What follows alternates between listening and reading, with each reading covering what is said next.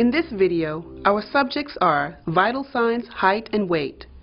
We will discuss getting ready, an introduction to thermometers, how to measure oral temperatures, how to measure rectal temperatures, how to take a radial pulse, how to measure respiration, how to measure blood pressure, how to measure height and weight, and finishing up.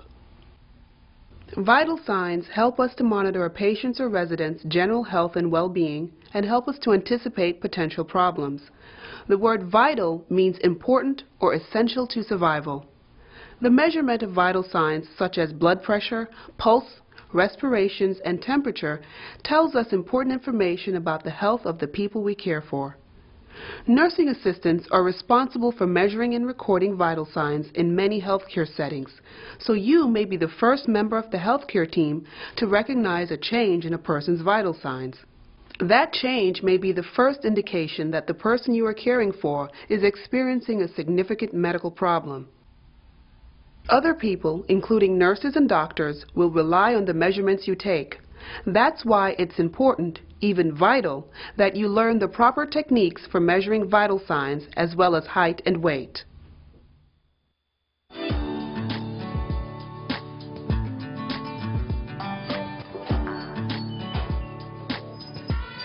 Preparation, that is getting ready to manage your work in a manner that is safe, healthful, and efficient, is key to successful health care.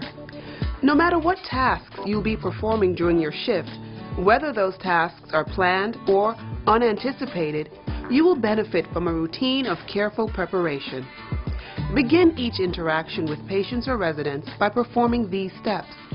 Wash your hands. Gather all needed supplies. Knock before entering the person's room.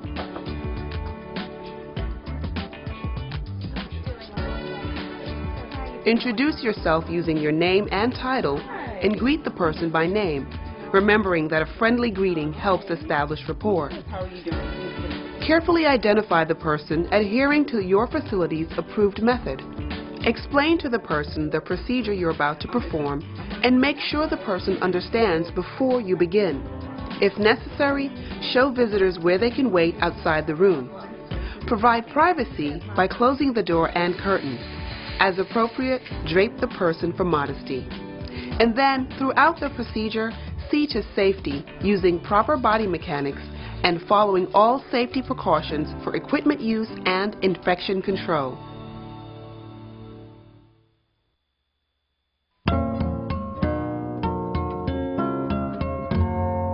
Body temperature is simply a measurement of how warm a person's body is internally.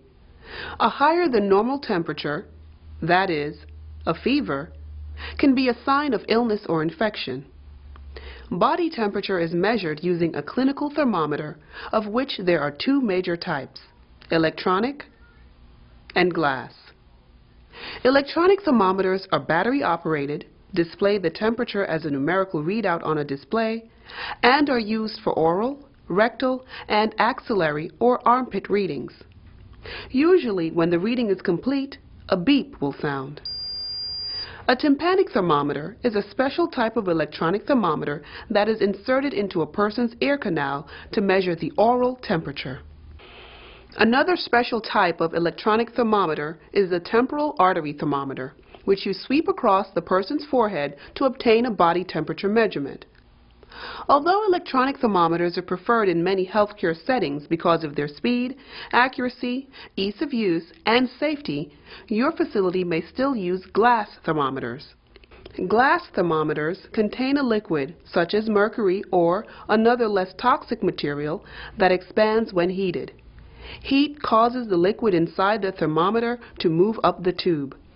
The level of the liquid is compared to the scale markings on the outside of the tube to measure the temperature.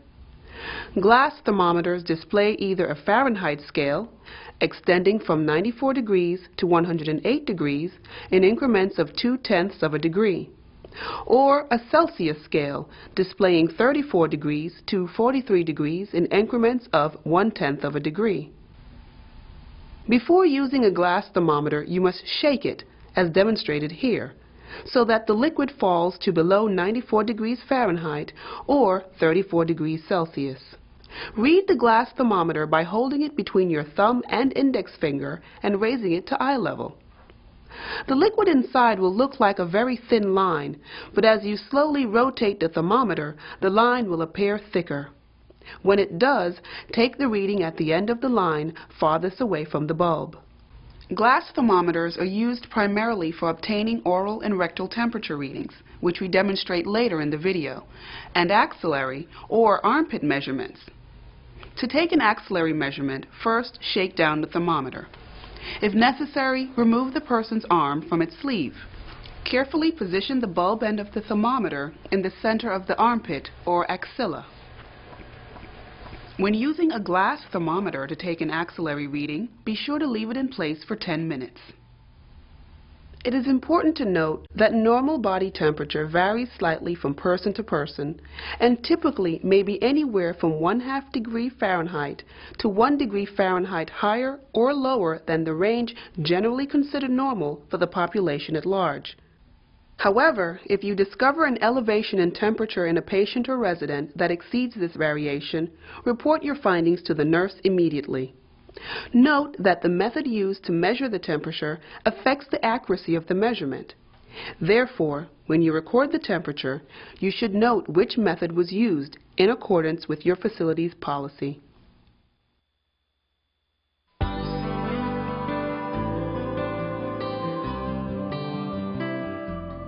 To measure oral temperature with an electronic thermometer, you'll need a unit with an oral probe, plus a probe sheath or cover. Note that the oral probe has a blue tip that distinguishes it from the rectal probe, which has a red tip. If the person is on oxygen, the temperature should be taken via another method, such as tympanic or axillary. This is because oxygen is cool and tends to falsely lower a person's oral temperature reading. First, ask the patient or resident if within the past 15 minutes she has had anything to eat or drink. If so, wait another 15 to 30 minutes before proceeding, or follow your facility's policy. No. Okay, good. Next, cover the probe with the probe sheath. Then, turn the thermometer on and wait for the ready signal. Ask the person to open her mouth. Open your mouth. Slowly and carefully insert the probe so that the tip rests under the person's tongue and to one side. Ask the person to gently close her mouth around the probe, while being careful not to bite down. Ask the person to breathe through the nose. You may need to hold the probe in place. A few seconds later, the instrument will signal completion. Ask the person to open her mouth again. Remove the probe and read the temperature on the display screen. Okay, good. Everything looks good. Dispose of the probe sheath in an appropriate waste container. Then, place the instrument in its charger if necessary. The technique used when taking an oral temperature with a glass thermometer is very similar to that used when using an electronic thermometer. However, when using a glass thermometer to take an oral temperature, be sure to leave it in place for 3 to 5 minutes. Record the person's name, the time, the temperature, and the method used in the person's medical record, or, if the record is not kept at bedside, on a notepad, transferring the information to the person's record at the earliest opportunity. Remember, if the reading is either above or below the person's normal temperature range, it should be reported to the nurse immediately.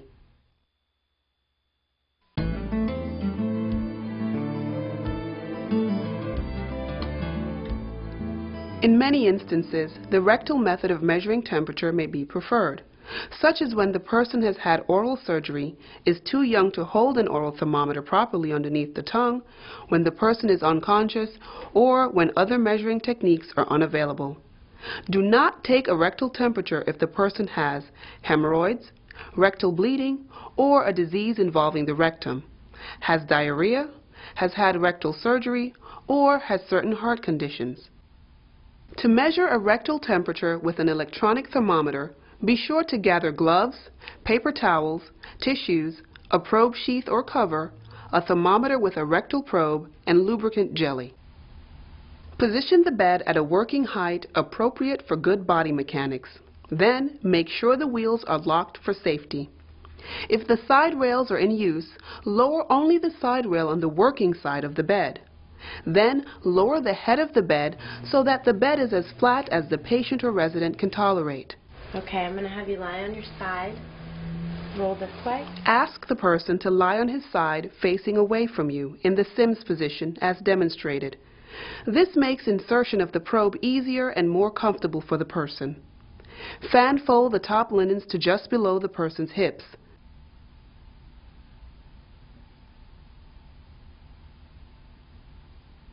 Put on your gloves. Open the lubricant and apply a small amount to a paper towel. Adjust the person's bedclothes to expose the buttocks.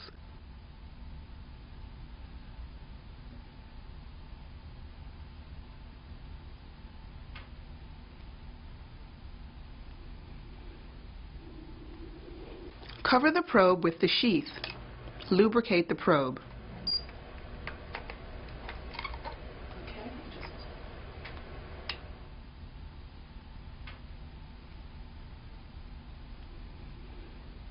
Use one hand to raise the person's upper buttock to expose the anus.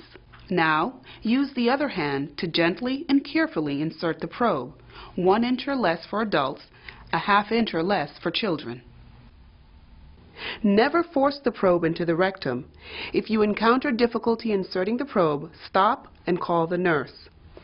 Hold the probe in place until the device signals completion. Then, remove the probe and read the temperature. Next, set down the probe momentarily while you wipe the lubricant from the person's anal area. Then, adjust the bedclothes to cover the person's buttocks and help the person back into a comfortable position. Next, remove the probe sheath and dispose of it in an approved waste container. Replace the probe. Turn the instrument off if necessary. Place the instrument in its charger. Remove your gloves and wash your hands. Note the person's name and temperature, the time and the method on your notepad. Then complete your finishing up steps as described in the final section of this video. Remember to tell the nurse immediately about any abnormal readings.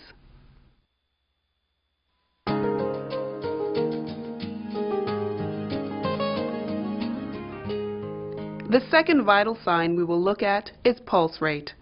The pulse is a throbbing sensation just underneath the skin which can be felt by placing your fingers gently over an artery that runs close to the surface of the skin. Here, for example, at the carotid artery in the neck, or here at the radial artery in the wrist.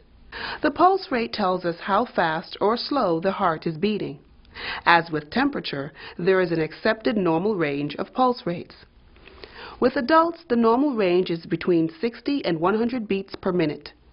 As you measure a person's pulse, you will also observe the rhythm of the pulse and its amplitude or quality. The rhythm of a pulse is the pattern of pulses and the pauses between them. Normally, the rhythm is constant, smooth, and regular. If the rhythm is irregular, it could be a sign that the heart is unable to provide a steady supply of blood to the body. The amplitude or quality of a pulse is a measure of its force, that is, how strong it is. If the pulse is weak and difficult to feel, it could be a sign that the heart is unable to get enough blood circulating throughout the body. To measure a person's radial pulse, the only supply you'll need is a watch with a second hand. How are you? First, have the person rest his arm comfortably. Is that comfortable? Yes. Okay. Using 2 or 3 fingers, locate the radial pulse. It will be toward the thumb side of the wrist.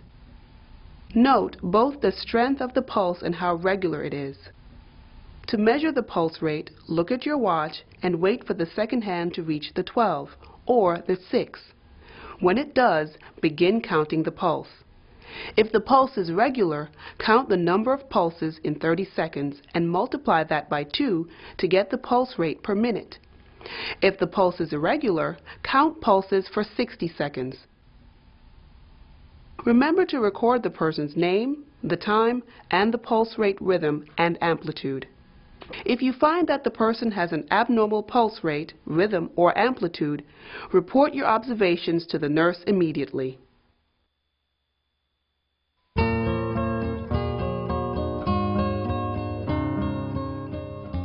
Respiration is the process of breathing.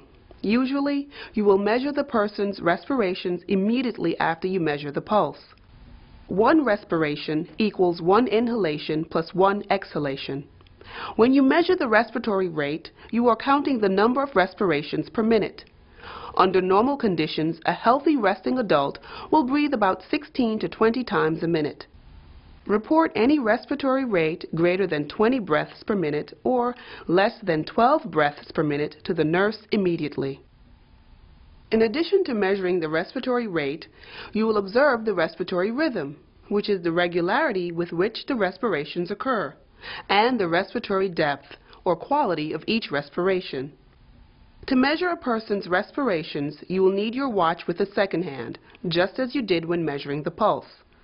To perform the procedure, wait until the second hand on your watch gets to 12 or 6, then look at the person's chest and count each rise and fall as 1 respiration. If the respiratory rhythm is regular, count the respirations that occur in 30 seconds and multiply that number by 2 to get the respiratory rate per minute. If the rhythm is irregular, count for a full minute but do not multiply by 2. Be sure to record the person's name, the time, and the respiratory rate, rhythm, and quality. If you find that the person has an abnormal respiratory rate, rhythm, or quality, report your observations to the nurse immediately.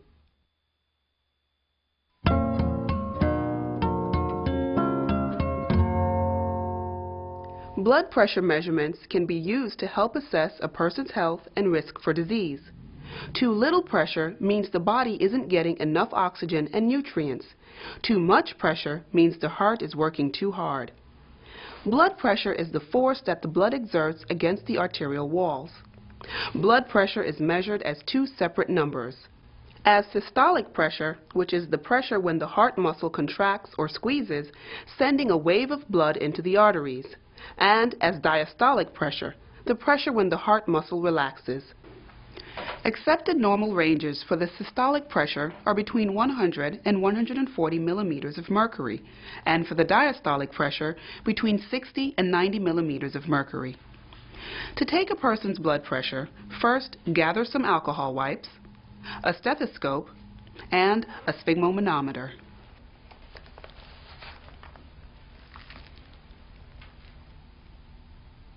Start the procedure by helping the person into a sitting or lying position. Position the arm so the forearm is level with the heart and the palm is facing up. Then, help the person roll up her sleeve to expose the upper arm. Do not take a blood pressure measurement over clothing. Use alcohol wipes to clean the stethoscope's earpieces, diaphragm, and bell.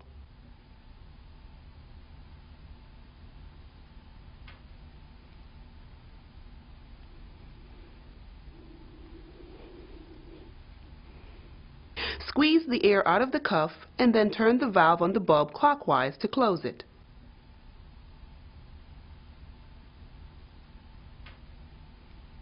Now, locate the brachial artery in the antecubital space by placing your fingers at the inner aspect of the elbow.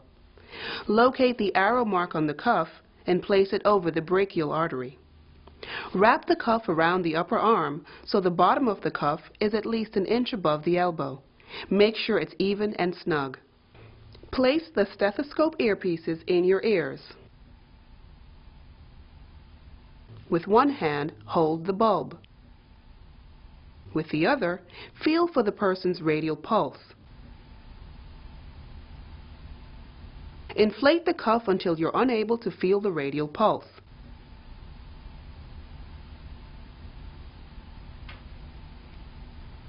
Then inflate the cuff 30 millimeters of mercury more. Put the stethoscope's diaphragm over the brachial artery. Turn the valve on the bulb slightly counterclockwise to let the air slowly escape. As the pressure in the cuff falls, as indicated by either the needle on the aneroid dial or by the column of mercury, blood will suddenly begin to flow through the brachial artery and you will start hearing the pulse. This is called a Korotkov sound, and the sound may change as you listen. Watch the manometer and note the reading when you hear the first Korotkov sound. It will sound like this. This is the systolic reading. Keep watching the manometer as the cuff deflates.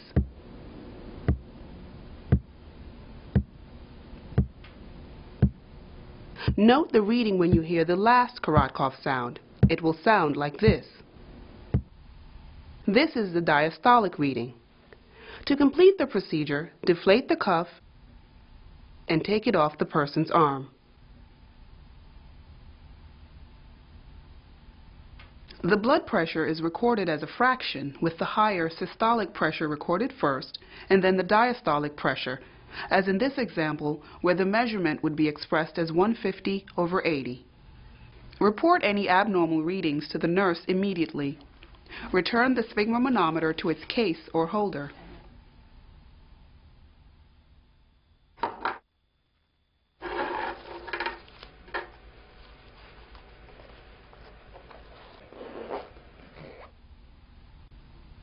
And finally, clean the stethoscope with alcohol wipes.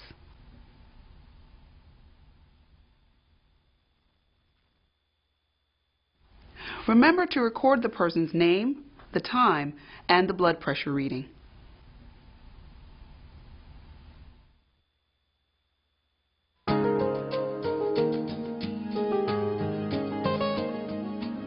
Although height and weight are not technically vital signs, these measurements are important too. Height is usually measured only on admission, but weight might be rechecked monthly, or it may need to be checked on a weekly basis. A person's weight is used to help determine drug dosages, and changes in weight may indicate changes in a person's nutritional health. Obtaining a consistently accurate measurement is important. So prior to weighing a patient or resident, offer the person an opportunity to urinate. Also, each time a weight measurement is taken, make sure the person is wearing approximately the same amount of clothing, and always take the measurement at approximately the same time of day. To obtain an accurate measurement of weight using an upright scale, begin by moving the weights all the way to the left of the balance bar.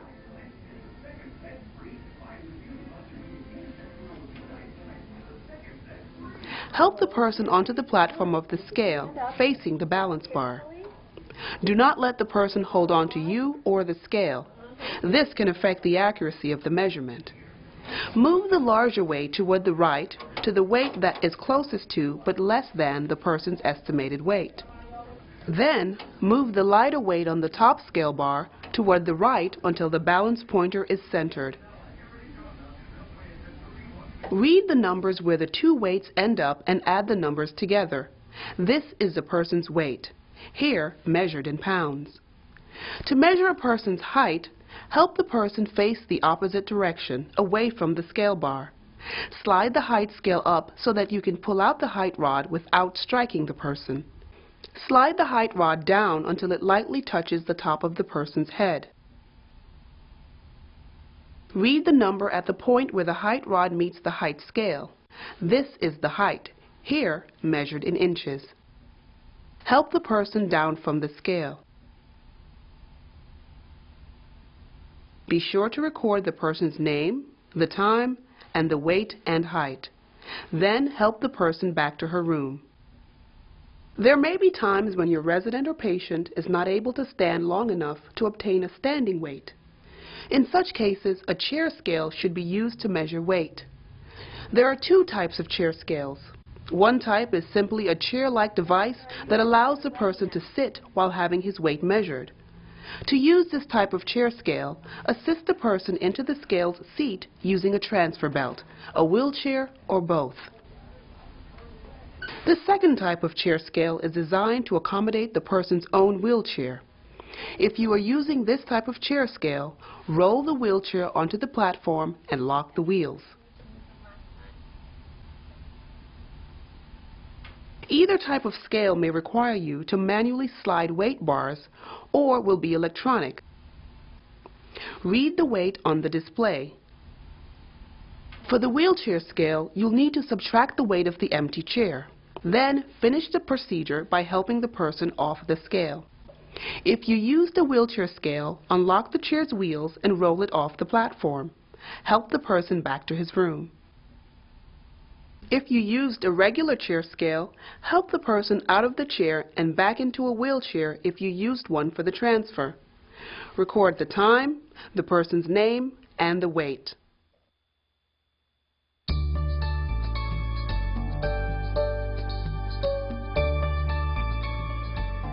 When you have finished with a procedure, always follow a routine of finishing up to ensure your patient's or resident's safety and comfort.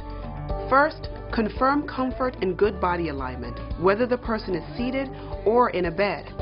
Leave the person's call light control within easy reach, and do the same for any other items the person may want, such as remote control devices, the telephone, or fresh water. Next, see to safety. If appropriate, return the bed to its lowest position.